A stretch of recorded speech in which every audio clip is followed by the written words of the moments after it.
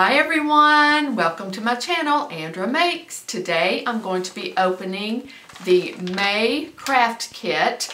If you've been following along, I subscribe to a Creative Woman subscription that you receive every month, and it's a different craft. And I'll put a link to the playlist in the description box. It's through Annie's Craft Catalog, and I'll link their YouTube channel and also their website.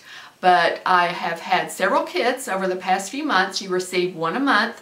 I'm not affiliated in any way. I purchase these with my own money, but I just think it's fun to try new things and also share with you what's in the kit in case you're interested. And there's all kinds of different subscriptions for kids, adults, all types of different crafts. So check out that playlist if you are interested. But I'm going to be opening May's. I know this is coming out in June. I record my videos ahead of time, so I'm going to try to get caught up. And this video, I'm going to open the craft kit and show it to you, and this is the first time I'm seeing it also. And then future me, I'm going to go ahead and make it and then put that in this video also. So opening it and then showing it, the completed project to you, will all be in this video.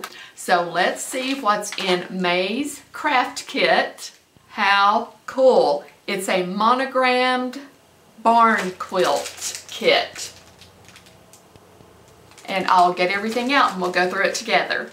Oh, real quickly, before I do that, I wanted to give you an update on the magnets in case you've been following along with that adventure.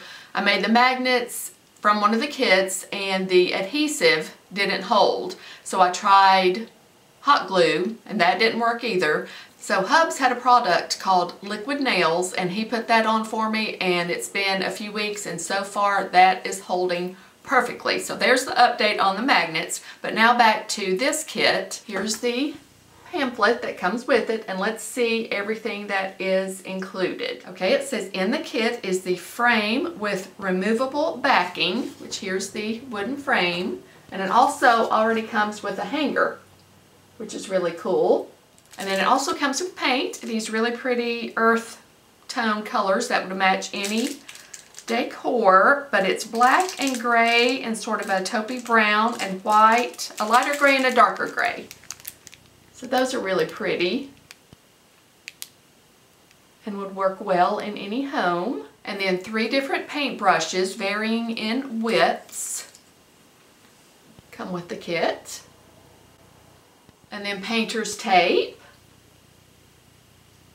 letter stencils,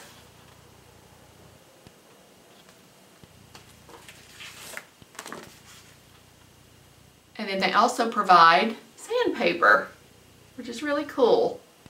And then other things you'll need, which aren't included in the kit: waxed or parchment paper, a pencil, paper towels, cup of water, a ruler, and scissors. And then here's the brochure again.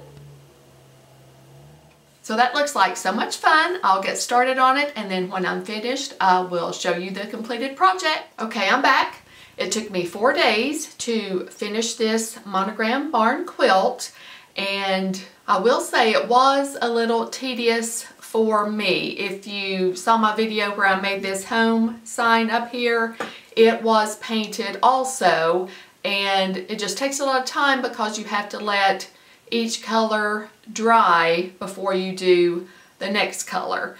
And one of the things that made it take a long time to me is you couldn't paint the quilt blocks, all of them that had the same color. You couldn't paint all those at once because of the way you had to tape them off and everything. So you had to do even the same color, you had to do that in several different steps also. So that was a little time consuming. If I could have used the same color for each section of the block at once, that would have made it gone so much faster. But like I said, the way you had to tape it off, you weren't able to do that. So like I said, that was a little tedious. I like to power through projects.